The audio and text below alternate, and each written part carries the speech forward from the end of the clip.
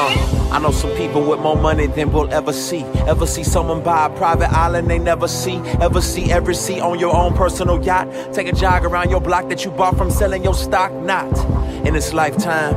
Some of them my partners, they don't believe in karma, but they believe in commas. And they believe they dollars for a peace of mind. Put a price up on their head and they be fine with that fine. Cause you find when you can buy the park, you hate the rides. It was fun in the beginning, now it seems they not as thrilling. And you about to make a killing, but it never feels fulfilling. So they call me, tell me, Cray, this sound feeling. Confessions of a millionaire. Lifestyle.